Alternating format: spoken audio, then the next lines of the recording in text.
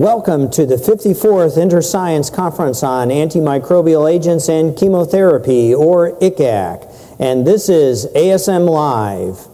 Welcome, I'm Michael Schmidt from This Week in Microbiology, and together with the program committee, together we have selected some of this week's science to present to you. We're very fortunate this morning to have two of the authors who will be presenting work here at the meeting on a new and exciting topic. I encourage you to participate in our session here this morning, and should you have any questions, please use the microphone. And those of you in the Twitterverse or our live chat room, please post your questions and we'll take them and answer them. So this morning, as many of you know, we're approaching that time of the year in the United States where we begin to hear it's time for our annual flu shot. We all know that everyone from the age of infants to the elderly need to get this annual vaccination. However, we know that the flu is a very clever virus, and occasionally it changes its spots such that the vaccine no longer is as effective as when it was designed. Here's where our topic this morning will come into play. We're going to learn about a new single-dose influenza drug. Analysis from a Phase 3 and Phase 2 clinical trial shows that a single injected dose of this new neuraminidase inhibitor, paramivir, is safe and effective in alleviating influenza symptoms, including fever and, most importantly, from my selfish perspective, viral shedding, when administered within 48 hours of the onset of symptoms. These two researchers on my left, we have Dr. Rich Whitley from the University of Alabama at Birmingham, affectionately referred to as UAB, and Dr. Bill Sheridan from BioCryst. And gentlemen, you're going to share with us this new and exciting data that you have been able to generate. And one of the things I do for my normal day job is I teach medical students. And one of the things they have trouble recognizing is the significance of influenza. And so I always ask them, what is lethargy? We've all heard the term lethargy, but they really have no appreciation. And lethargy, as many of us know, is one of the principal symptoms of influenza. So the way I bring it home to them, the 20-something audience, is I say, lethargy has truly a clinical definition of too tired to text. So gentlemen, tell us your story. Well, why don't I begin? Influenza, as everyone in the room knows, is associated with significant mortality and significant morbidity. In the United States alone, we see about 250,000 people hospitalized, and somewhere around 25 to 30,000, maybe even 35,000 people die as a consequence of influenza. What's absolutely fascinating about this disease is that it selects out different populations to cause morbidity and mortality. So historically, we would have said, well, the disease only afflicts the very elderly, leading to complications like pneumonia and complications from underlying cardiovascular disease, or the very young, and namely children under a year of age. But what we learned during the 2009 H1N1 pandemic was we saw young people suffer the brunt of the illness, along with pregnant women and individuals with neurologic debility. So why do I bring that up? I bring it up for one fundamental reason. We can't ignore influenza. Influenza is here to stay. We can't ignore it. We need to get immunized for it every year on an annual basis. If we don't get immunized and we get influenza, or if we get immunized and we still get influenza, we need to have antiviral drugs available for the purposes of therapy. And the goal is to keep people out of the hospital and to keep people from dying. And I worry about it again in the very elderly, the very young, and then in high-risk populations that we identify epidemiologically. Well, so what's the difference between this Phase 2 and Phase 3 clinical trial? Many of us here at this meeting are well familiar with trial jargon, but to those out there watching us this morning, what's actually the difference between Phase 2 and Phase 3? What do you try to learn, or is it the same question that you're asking in both studies? Bill, is that a question for you? Why don't I take a first crack at it? So in drug development, you go through stages, and the first stage is to test the safety of a new drug and to make sure that the levels of the drug that you get in the blood are what you're hoping for. And that's often done with new drugs in healthy people first, before you then put the drug into people with a disease. So in this case, in influenza studies, you go from what's called phase 1 into studies in influenza patients in 2 steps. And the first step is to make sure that you're getting an effect of the drug and to measure how big that effect is. So that's what we do in phase 2.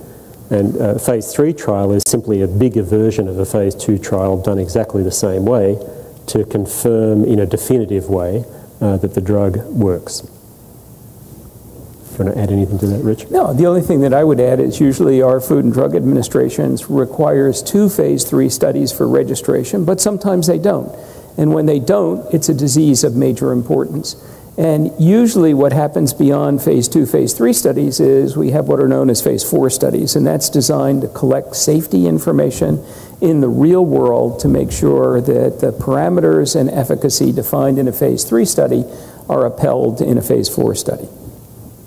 So one of the things I remember about the pandemic is the messaging that was associated with administering the then neuraminidase inhibitor, oseltamivir. It was very important to take it within 48 hours of onset of symptoms. Can you explain why it's so critical to take these neuraminidase inhibitors at this particular window? Yeah, I mean, it's what we've learned from experience. The earlier you treat, the better a patient's going to do. And as many of you in the room know, a lot of the symptoms that are associated with influenza are mediated by cytokines. And so if the virus has a chance to replicate for longer periods of time, the probability of inducing cytokine responses is far greater. There was a beautiful study that was done by Steve Strauss and Fred Hayden at the National Institutes of Health, where they took patients and they challenged them with a flu strain and either treated them with a neuraminidase inhibitor or a placebo, and then they measured cytokine responses. And you could see a direct correlation between the time that the neuraminidase inhibitor was started and the ablation of the cytokine response. So our goal is to make patients feel better. Probably the best example I can give you is my daughter-in-law. She came to me on a Tuesday afternoon about 1 o'clock. Said, I'm horribly lethargic, I have fever, I have a cough, and I've got to take my qualifying exams for my PhD tomorrow morning at 8 o'clock in the morning. And I said, well, let's go find out if you have flu. So I took her to the laboratory and we did a rapid flu test, and sure enough, it was positive. And I put her on a neuraminidase inhibitor. She felt well enough by that evening that she was able to study and take her qualifying exams the next morning. So if you start early, the drug's going to have an effect.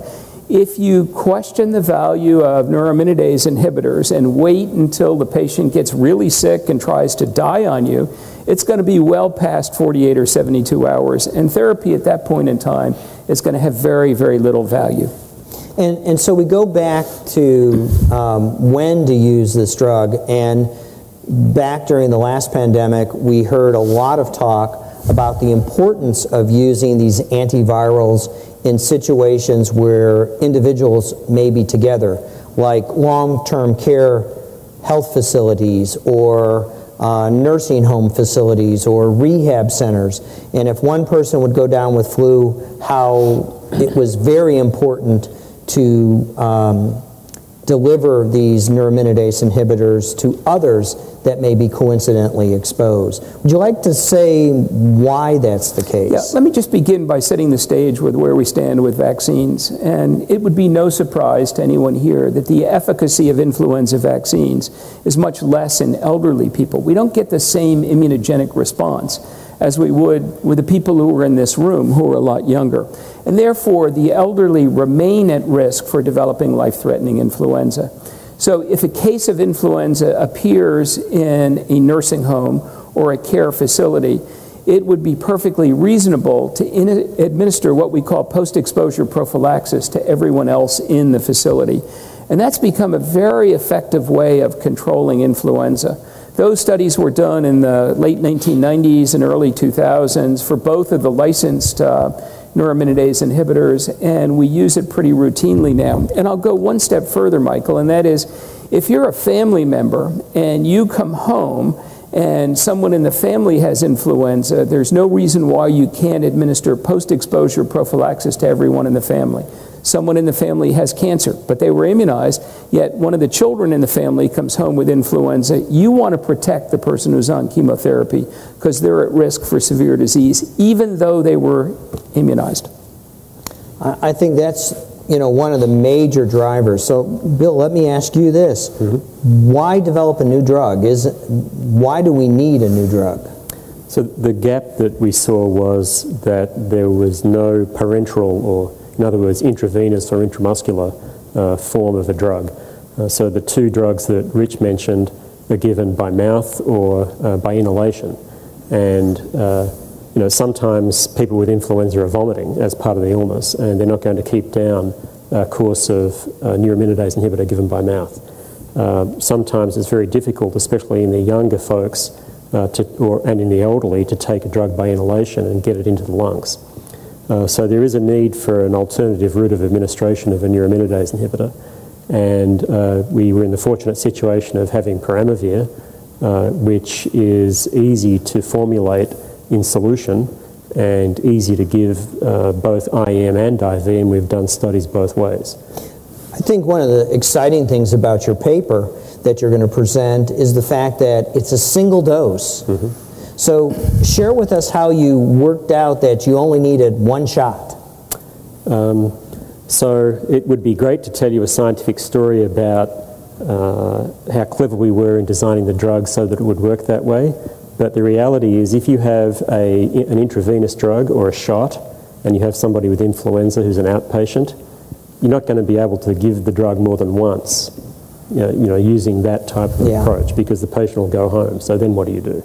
So I think that in reality, we were, by practical necessity, forced into developing the drug and to finding out whether it would work as a single dose, and fortunately it did. So let me ask the next question that my mother would ask me. When do you need to go to your physician's office to say, I think I have flu, I need this magic shot? You know, how does the average person gauge that? Or they should just go when they have the frank symptoms of flu? Well, I think that's a great question. Flu occurs at a time when we see other respiratory virus infections, and I want to come back to that because a lot of people who get immunized say, oh, I got influenza and I was immunized, but let's come back to that in a minute. I think what our local health departments are doing that's really terrific is they're trying to educate everybody in the community about influenza being present and to give individuals in the community some sense as to when they need to seek medical care. So for example, in the city of Birmingham, we have a newsletter that goes to all of our physicians, irrespective of specialty of training. And then in the newspaper and on the radio and television shows, we make sure everyone knows that influenza is there. We do a campaign in the fall to get everybody immunized. We do a campaign in the hospital, and we can talk more about that later if you want, Michael. But I think the really important thing is the community has to be educated. I want to make one other point to add on to what Bill said, and that is some of us practice medicine in underserved communities. So if you see the patient once, you're lucky. And if you give them a prescription for something and you expect them to get it filled, the probability of it happening is maybe 20 to 25%. So if you're worried about that individual, you have to have an alternative mechanism of delivering a medication. And so direct observed therapy in the healthcare provider's office, whether it's a nurse or a physician, it doesn't matter, is a good way to help solve this problem. Can I go back to the vaccine issue? And then I was just going to follow up. Go so ahead. this drug, from a public health perspective, sounds even better than the oral medication because it requires me, the end user, to get in my car, drive to the drugstore, get the prescription filled if they have it, then have the presence of mind to go back into my car, drive home, and then take the full course of the medication. Oh, you hit the nail on the head. In Birmingham during the flu season last year, my children's family To get enough neuraminidase inhibitor to treat the family, they had to go to 3 different pharmacies to get the drug. So, that just doesn't work from a healthcare delivery perspective. I mean, these people had the wherewithal to be able to do it, but a lot of people would just say, oh, this isn't worth it, and we're not going to do it. So from a public health perspective, you'd really want to arm the urgent care centers with this medication, so at the point of care, they'll have the meds on board, be able to administer it when that patient presents with these symptoms. You'd want to have an active campaign so at the same time we don't misappropriately use this new med, that we have flu tests on hand so we know that they have influenza before we administer this med. So I'd reiterate it, and I would just say frontline healthcare providers should have the availability of the medication so that they can treat patients in the office and not worry about filling prescriptions. It's just that simple. And it sounds like good medicine. It is good medicine. So now back to your other point that you wanted to make. Okay, so I want everybody to understand, if you get immunized with flu and you tell me that you developed influenza, I'm going to shoot you, personally. I'm personally going to shoot you because you didn't develop influenza. What you probably did was developed a circulating respiratory virus infection that occurs at the same time that influenza does. And so as we study more and more respiratory virus diseases, and Fred Hayden, who's going to be speaking here on Tuesday morning, is the master of this, he's found that we identify circulating rhinovirus infections, parainfluenza, and now, even more importantly, respiratory syncytial virus infections in adults. RSV, the scourge of the pediatric office. Right, the scourge of people like me who are pediatricians who take care of little babies. But the bottom line on it is you just have to know that there will be other circulating viral infections, and you didn't get the vaccine, or you didn't get flu because you got the vaccine. The vaccine that adults, for the most part, get is inactivated, and even if you get the live attenuated vaccine, all you'll do is develop cold-like symptoms. And more importantly, if you get the live attenuated, you'll actually charitably inoculate the other members of your family. True.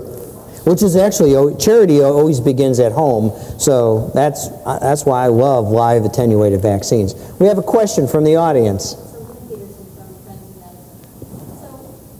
I'm puzzled why he would think that a family would, parents and 2 children, for example, would go to a doctor's office when one person could go to the pharmacy. Even if it's 3 pharmacies, that's a whole lot easier than taking 4 people, getting an appointment and going to a doctor's office for injections. So I don't mean to imply that all 4 people have to go to the physician's office. I think if a patient comes into a physician's office and the patient has influenza, an option for that physician is to treat the patient in the office with an intramuscular medication. On the other hand, if you're worried about family disease, what I would do is use a neuraminidase inhibitor that can be given easily to all members of the family. What I was trying to say was, in underserved medical communities, the probability of being able to do post-exposure prophylaxis in a lower socioeconomic family on a scale of 0 to 10 is 0. And I think that's one of the subtleties of the neuraminidase inhibitors. It actually will lower the concentration of virus that the individuals are shedding by simply locking the virus in the cells that are presently infected. Bill, do you want to comment on the mechanism of neuraminidase inhibitors, or do you have a follow-up? I have a follow-up. All right. So I can see the use in a nursing home, but right now, what is the practice? So if one patient develops flu in a nursing home, then do they use the oral or inhaled neuraminidase inhibitors for the rest of the population there? So CDC recommendations are use a neuraminidase inhibitor, and it allows a nursing home to pick and choose which one they want to use. I don't think you're going to find every nursing home doing post-exposure prophylaxis in the nursing home. So there is a degree of variability, and it is dependent upon state rules. But CDC would recommend post-exposure prophylaxis for the residents of those nursing homes. And in terms of cost, is this going to be comparable in cost? If it's an injection, is this going to be more expensive than the oral and inhaled? So we haven't determined pricing yet. In general, and maybe Rich can comment on this, intravenous medicines tend to be more expensive than oral medicines. But, you know, I don't have any other comment to make on cost. Yeah, I don't know what the cost of paramivir is going to be, and all I can say is the cost of the other 2 neuraminidase inhibitors is falling as they go off patent. Which is always the case. But I think neuraminidase inhibitors in general for influenza, because of the life cycle of the virus, are a very curious way to limit the spread of the virus. And Bill, would you like to comment on the mechanism? Well, sure. So the term neuraminidase is an enzymology term, and it's part of the machinery of the virus that it uses to free itself when it buds from the cell membrane. So viruses are very clever organisms that take over the cellular machinery to replicate themselves. They make thousands of copies, and they, in the case of enveloped viruses like influenza, they bud from the plasma membrane of the cell, and they have to get clipped off somehow. So in the case of influenza, the enzyme neuraminidase cleaves a sialic acid residue from the glycoproteins on the cell membrane to do that. You can show in cell culture studies that the direct mechanism of action when you inhibit that enzyme with a neuraminidase inhibitor, and this can be done with any of the neuraminidase inhibitors, is that you'll stop that process. So you can measure the amount of viral particles that are released into the supernatant of the culture medium, for example, and you can show that that's dramatically reduced.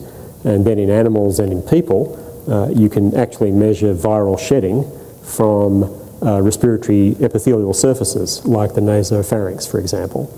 So in the influenza studies, in all cases, we want to know what's the viral burden. So you measure that before and after. Periodically you take specimens and you measure the amount of virus in a couple different ways, and you can show that viral shedding, the proportion of patients who shed virus if they're getting a neuraminidase inhibitor, including paramivir, is lower than if you're getting a placebo. We have another question from the audience. Sure. Michael Smith, MedPage Today. This is a nice general discussion of neuraminidase inhibitors and their use.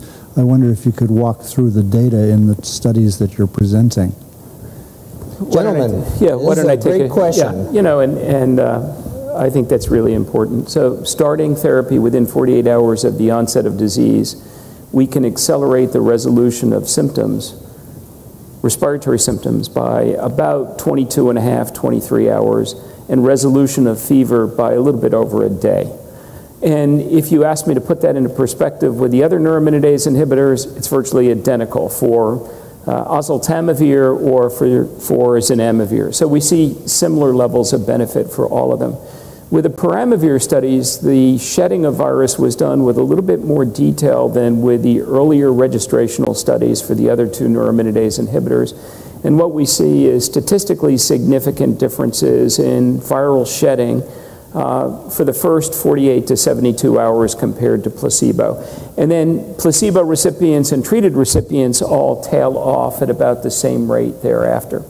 So the point that Michael was making, decreasing viral shedding early, is important because it decreases the probability of person-to-person transmission. And that has to be said in the context of the absence of side effects, which is one of the benefits of a drug like paramivir. You know, with zanamivir, Bill alluded to it, you can't give it to patients who have underlying respiratory illnesses like COPD or asthma because you will exacerbate underlying pulmonary conditions. And for oseltamivir, the GI side effects are greater than would be anticipated with placebo. Another question. Okay. A placebo-controlled study of how many patients? Were these all patients with lab-confirmed influenza? And can we just quantify a little bit more about it? Sure. So what this basically is combining a phase 2 and a phase 3 study. And it was 427 patients. And the entry criteria was being otherwise healthy, greater than 18 years of age, and having confirmed, and I want to emphasize, confirmed influenza by a rapid antigen detection test. And that's important when you compare it with the other influenza studies that were done where they took everybody with symptoms and then retrospectively analyzed only those who had influenza. These are patients who didn't have underlying diseases and excluded patients who were immunocompromised. And if you want to talk about the specifics of the analysis, it would be basically what we call a patient-by-patient meta-analysis. The study designs and the data collection tools were identical. The only difference was in one of the studies, the randomization was 300 milligrams, 150 milligrams, and placebo. And in the other study, it was 300 milligrams versus placebo. And it's the 300 milligram, I'm sorry, I just was going to add one other statement. It's the 300 milligram data that are, in the opinion of many of us, the most efficacious dose to use. So the phase 2 was the 2 doses. Yes, that's correct. So you've moved forward with the 300. That's correct, for the reason that Bill mentioned before. Okay. And then the follow-up question is this enough to go forward with the registration, or are you going to have to do more studies? I'm going to let Bill address that. Sure. So the short answer is we've submitted a registration application to the FDA, and that was submitted last year. There's a terminology called PDUFA, which is the Physician Drug User Fee Act, and that sets a date that the FDA has to render their opinion by. So the date that the FDA told us for this application is December the 23rd. So we'll know by then about the FDA's review of the drug, and we're of course hopeful that the drug will get approved. In order to submit an application for a new drug to a regulatory agency, you need to understand, is the data sufficient? Otherwise you're wasting a lot of people's time and effort in terms of reviewing the file. So as part of that process, sponsors like BioCryst and other drug manufacturers meet with the FDA, tell them what their plan is, and get guidance as to whether this is a satisfactory body of evidence to submit. So all of that was done before we submitted the file. I want to add one other point that's very, very important for this discussion, and that is this particular medication is already licensed in Japan and Korea, and it was licensed in approximately 2010. And so we know that many, many patients have been exposed to the medication and have derived benefit from literally the phase 4 data that we talked about before. But much of those data have to be a component of this filing for the purposes of our regulatory agencies. Thank you. So what is the p-value in the phase 3 trial? So why don't I take that? So there have been 3 studies that are important for the indication of treatment of acute uncomplicated influenza in adults, and that's the indication we're seeking. One of those studies was done in Japan. That was technically a phase 2 study, and it was done with intravenous paramivir, and it had 100 patients per arm and 3 arms for a total of 300 patients, and it had a highly significant p-value. If memory serves me correctly, the value was 0.0046. And I'm sorry, 0.0046. Okay. So that's viewed as the pivotal, randomized, double-blind, placebo-controlled experiment that supports the application for paramivir in the United States. I'm sorry, you're saying a phase 2 trial is your pivotal trial for the U.S.? That's correct. That's correct. That's unusual, but that is in fact correct for the paramivir filing. So what counts is not the phase. What counts is whether it's adequate and well controlled, and that's a judgment on that the regulators make. So having randomization to control for bias, and having a placebo control so that you have a gold standard to compare your drug against, sets the stage for having, in the case of influenza, in uncomplicated influenza in an outpatient setting, that sets the stage for adequate and well controlled. So that's the pivotal trial.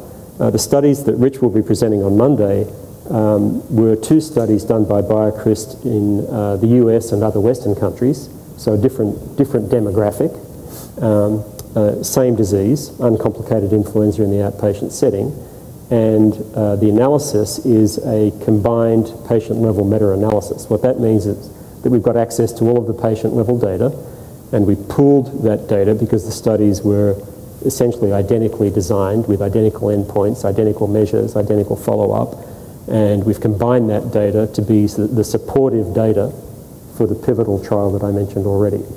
So depending on how you do the analysis, we have a p-value slightly over 0.05 or a bit under 0.05 for the primary endpoint, and p-values that are all in the right direction below 0.05 for the secondary endpoints in this supportive analysis. So what you're saying is in the supportive, the p-values are less than 0.05? So to be crystal clear, the primary endpoint in uncomplicated flu studies is time to alleviation of symptoms, which is a patient-reported outcome, which you follow every day. The patient fills out a diary. They score all of their symptoms, and in order to count as recovered, you have to improve on all of those symptoms to pretty much back to normal, to simplify it a little bit. So you measure the time it takes from when the patient gets randomized to when they're better using that patient-reported outcome. That's the primary endpoint. Time to alleviation of fever, resolution of fever is one of the key secondary endpoints. So for the primary endpoint in the pivotal trial, it was the p-value that I mentioned before, which was about 5 in 1,000. For the current analysis that we're talking about today, if you do an unadjusted analysis, the p-value is less than 0.05. If you do an adjusted analysis that takes into account the factors in the randomization process where we stratify for things like smoking status and so on, then it was slightly above 0.05. That's not the key issue that we're talking about today. The key issue is that the combined analysis supports the pivotal trial results because everything is in the same direction, and it's a different demographic, which is important because from a regulator's perspective, you want to make sure that the benefits from the drug are not exclusively in one ethnic population. Do you want to add anything? Yeah. Okay. And the Japanese trial was Japanese patients? That's correct. Another question from the audience. Yeah, Dr. James McKinnell from David Geffen School of Medicine at UCLA and former Alabama fellow. So good to see you, Dr. Whitley. I know. I want to ask your opinion actually on the dose that you used of 300 milligrams and the potential role you had for immunocompromised patients. I know these are immunocompetent patients, but as infectious disease specialists, we get the toughest of the tough. Question. So It's a great question. What's your thoughts there on immunocompromised there? So let me take the dose and then... I'm going to flip to the others. Yeah, thank you. So for paramivir, we've actually studied a wide range of doses during the development program, and you heard today already that the studies that we'll be talking about on Monday were done with 150 milligrams as a single dose and 300 milligrams as a single dose. In other studies, we've studied 600 milligrams as a single dose, and we've also studied 600 milligrams in the hospital setting, given every day for 5 days or 10 days, and this was a drug that was taken up during the pandemic as a drug that was approved temporarily under what's called an emergency use authorization. So in part of the process of putting together an application for a new drug is you look at all of the data on dose, and you look at all of the safety data, you look at the pharmacokinetics, you look at the efficacy, and you look at scientifically what's called population pharmacokinetic pharmacodynamic modeling to estimate where the dose response curve is with regard to the benefits that the patients are getting from the drug. And at the same time, you look at, is there any evidence that there are any safety issues that you collect as you increase the dose? So we put together all of those analyses for the agency, and our conclusion was that there were no safety issues that were related to dose. We couldn't see any dose effect on safety issues. In fact, we can't see an adverse event profile that's different from the placebo control in any of our studies. So with that knowledge, you then look at the PK-PD relationship. And for most antimicrobial agents and antiviral agents, there's going to be a relationship. Historically, influenza has been rather difficult to tease out PK-PD relationships. And we do believe that there's enough evidence to suggest that the dose of 600 milligrams is more likely to give more benefit to more people. That's basically the conclusion of that analysis. And because it was not associated with any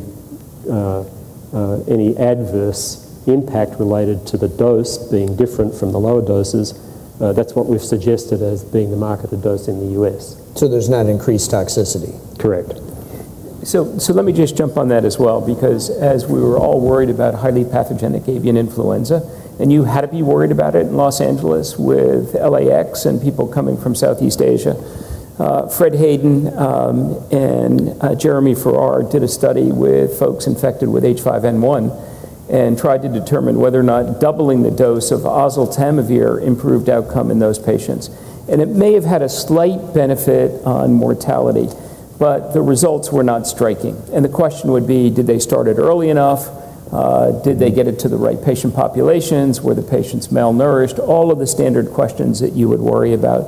But it really does beg the question of what do we do as we go down this road and anticipate another pandemic? We're not going to see as mild a pandemic as 2009 H1N1 with the next one. We have to be worried about a more severe pandemic. And so many eggheads like Michael and me talk about, you know, can we use combination therapy, and are we going to have drugs that have different mechanisms of action? We don't now, but we hope we do in the future. Yeah. Thank you very much. Sherry. Hi, Sherry Crow from Pharmathene. I'm curious, you alluded to the fact that in 2009, a pandemic setting, you would go to multiple pharmacies to get the prescription filled, and one of the issues was supply. And so I'm curious, in terms of supply, how it would be presented and packaged, how it would be stored, and if you're talking about a pandemic or a stockpile situation, how long is the shelf life and how often would it need to be replaced? So let me clarify what I said about my own family having to go to 3 different pharmacies. That was seasonal influenza. That wasn't even pandemic influenza. They just ran out of drug. And so I do think that there are issues of keeping drug in the supply chain for major pharmacies. And this was 3 major pharmacies that have a presence across distribution mechanism across North America. The bigger question is what about stockpiling these drugs? Fortunately, the neuraminidase inhibitors that we have a shelf life of a brick. So it's a long shelf life. They have to be reconstituted. They have to be repackaged along the way because the packaging doesn't last, but they do have a shelf life that's long. You know, the argument that you hear from some people is, well, the strain of flu is going to change and we're going to get resistance. Well, you know, I'm part of a group that's looking at global surveillance for influenza resistance to the licensed neuraminidase. And the only change that we've seen in the appearance of resistance has been in very, very young children, children less than a year of age. And it's simply because they've got a higher load of virus, and selective pressure will select out the resistant strain.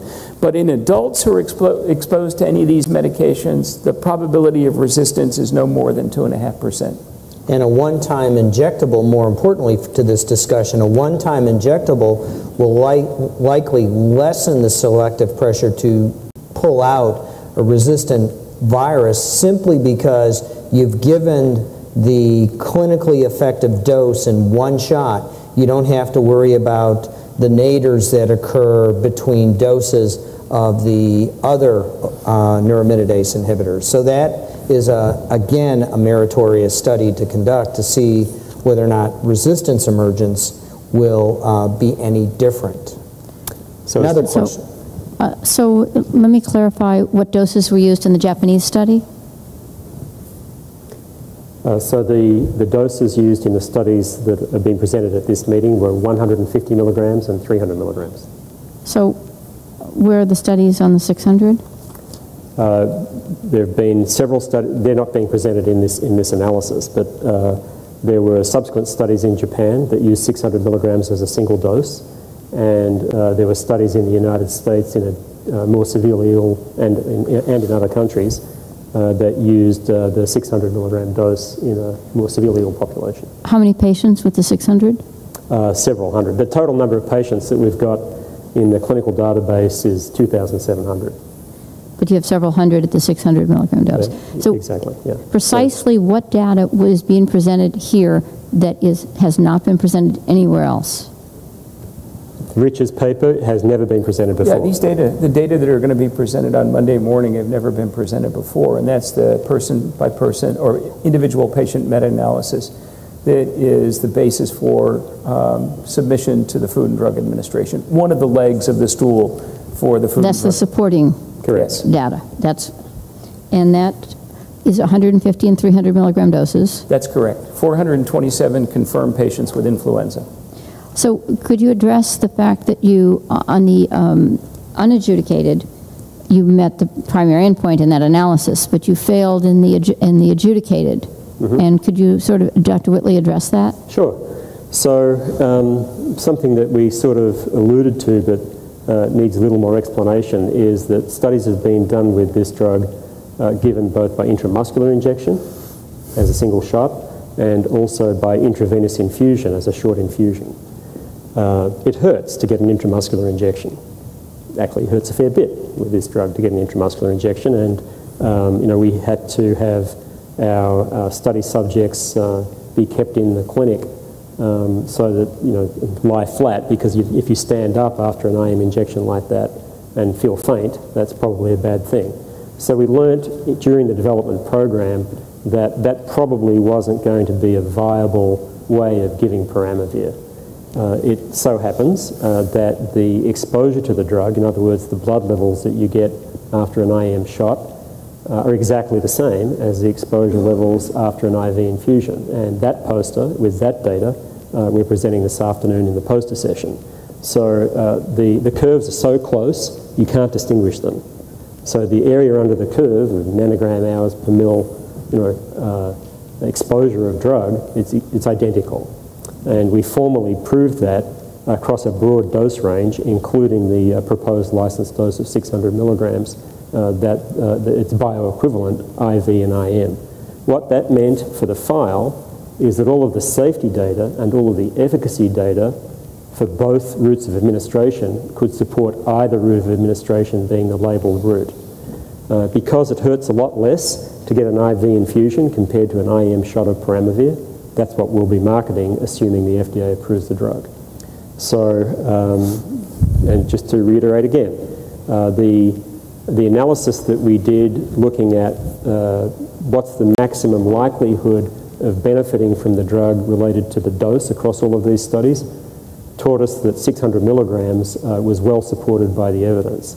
So we believe we have ample safety data, ample efficacy data, and a PK/PD model that's all support using 600 milligrams IV single dose paramivir as the labeled dose.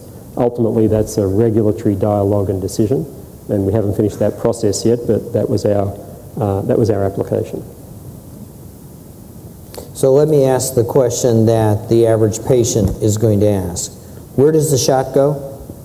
So the physician has a choice of putting a little butterfly needle in a vein on the back of the hand, if necessary, a slightly larger IV cannula in any other accessible vein, and infusing the drug over 15 to 30 minutes. So it's relatively easy. It's relatively easy for any physician's office that can handle short IV infusions. Another question from, this time from the Twitterverse. Yes, we have one question that's come in from the chat room. It's from Mr. Yuan. He asks, I just got here, he came in late to the session. I was wondering when the drug will be available in the US or when you think it might be available. In order to market a drug, it has to be approved by the Food and Drug Administration. So I mentioned earlier that the date set under the regulations for a decision from the Food and Drug Administration on paramivir is the 23rd of December. It's quite possible that the FDA will finish their review and tell us their decision prior to that. And if that decision is favourable, then we're in a position to make the drug available pretty quickly after approval. So, we're clearly hopeful that that'll be the case. Those of you who follow the BioCryst press releases, and maybe there are one or two of you who do that, will know that our fill and finish contract manufacturer, in other words, somebody has to take the active drug, dissolve it in the formulation, put that in as a sterile formulation in glass vials, and put rubber stoppers in the vials. Not a complicated thing to do, and this is a very stable drug at room temperature, which we didn't get around to answering that question, but it has a shelf life of 5 years, and the stability profile is very good. So that contract manufacturer is currently dealing with issues they have to fix in their plant that have nothing to do in particular with paramivir. So that has to get resolved, and the plant has to get inspected and pass an inspection by the FDA in order for the FDA to issue their ruling. So that's, we're very confident that that will happen. I can't tell you whether that'll happen in the next few weeks or the next few months. I'm 100% confident that those issues will get resolved because contract manufacturers will go out of business unless they fix those issues. So they're the remaining steps before we get a ruling from the FDA. Sure, Dr. Whitley, a tag-on question. For immunocompromised patients, I know we said that 600 milligrams seemed to be okay, but for a sick immunocompromised patient, do you think there's any value in going to 1,200 or pushing doses? You may not want to answer that, you may want to defer, but you probably know the data better than I. It's intuitive on the part of physicians, and we all make judgments depending upon the degree of immunosuppression and how the patient fares. I don't know whether there's any safety data at 1,200 at all that, is available. So as part of the development of any small molecule drug, drugs come in different molecular forms. There are small molecule drugs which you would traditionally think of as a pill, and intravenous antibiotics are in that class. Then there are protein drugs, and people are working on RNA drugs. So there are different molecular forms of drugs. For small molecule drugs, it was discovered some years ago that some drugs can affect the electrical conductivity in the heart. So as part of the development program, you give a big dose of the drug, which you don't intend to market. So in other words, it's a worst case scenario dose of the drug. You see whether or not there's going to be any cardiac issues. So that's called a thorough QTC study. And as part of the development of paramivir, we did a thorough QTC study at 1,200 milligrams. It was negative, of course. That was a small study. So there's a small amount of experience giving 1,200 milligrams to healthy subjects, but we've never studied that dose in influenza. I would add one other point, and that is there's no evidence of synergy if you take two neuraminidase inhibitors and put them together. That's a very good point to bring out. I wish I could say that there was. Yeah, that would be exciting if true. Another question, please. Yes, hi, Nathan Seppa, Science News. I have a couple of questions on how this plays out. The last time I got sick and called my doctor, they said, well, we can fit you in Tuesday. I think, what about the possibility of urgent care or minute clinics, walk-in clinics having this? And I wonder if that's a key way to do it. And the other thing being, though, how many of those have IV capabilities? How much more likely would it be to get an IM shot? I don't know how bad this IM shot is, but it sounds nasty. But I wouldn't want to spend 30 minutes on an IV if I run to a minute clinic. And I also don't understand how the IV thing would work in a nursing home if you had a lot of people. Those are three good comments and questions. Gentlemen, how do you want to address those? I don't work in any of those settings, so I'm probably not the best person to respond. I think a lot of this is going to be working out the bugs as the drug is used in the real world.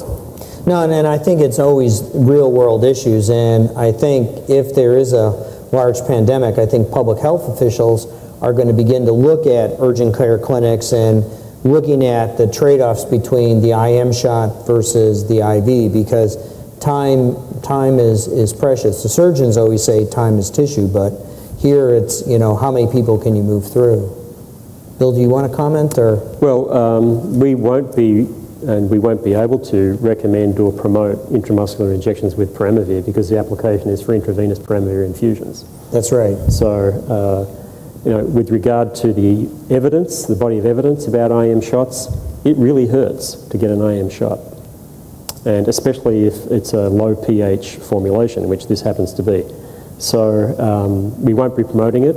It won't be on the label. The instructions in the label will be IV use. Okay, another question. So I'm wondering about the Japanese patients still. We found in other areas that drugs that work in Caucasians don't necessarily work in Japanese or don't work at the same dosing. So your pivotal data is, have you done any kind of studies that show that actually there's not a difference there? A racial difference? So The universality of the drug. It's a very good question, and it's a valid question to ask. And at its core, what you're wondering about are a couple different things. One is the metabolism of the drug different in different ethnic groups? And another one is the disease different in different ethnic groups because of differences in immunity that are coded by HLA genes or whatever? So I think that the answer to the question can be driven by answering metabolism questions and by answering questions about the severity of the illness, the pattern of the illness, and the outcomes in the Japanese population in this case and the Caucasian population. They're the two populations we have. So let's take the second question first. We did indeed do those types of analyses and looked at the severity of illness. There's a severity of illness score that you collect in these studies, and we look at the outcomes and the pace of resolution of viral shedding, for example, in the placebo groups. So we're fortunate because we have placebo groups in both of these populations. So all of that looks very similar. We can't distinguish influenza in Japanese patients in our studies from influenza in Caucasian patients in our studies. So that's reassuring. So the disease doesn't look any different. And the immune responses that ultimately cure acute viral infections, by implication, aren't different in the two populations. Paramivir is not metabolized. It's a very simple drug, and it's excreted through renal excretion undergoing no modification. And that's true doesn't matter what your ethnic group is. So I think that on those grounds, we're pretty confident that the Japanese data is 100% relevant and reliable with regard to being viewed as a pivotal study. Thank you. It's not weight-based at all? So at this stage in the United States, we don't have the data we need for a pediatric application. We will be starting a pediatric study, and we hope that if that's successful, we'll be able to put in a supplementary NDA for use in pediatrics. It is approved in Japan for use in children, and in children, as you might expect, the dosing is weight-based. But in adults, it'll be a standard dose. Okay, thank you. Are there any other questions? If not, I'd like to thank the audience for their participation in this edition of ASM Live. Please join us again, or listen for me, Michael Schmidt, when I join my colleagues Mozilio Schechter from Small Things Considered, Michelle Swanson from the University of Michigan, or Vince Racaniello from Columbia University, when we all get together for TWIM, This Week in Microbiology, the podcast that explores the unseen life on our planet. Thank you, everybody.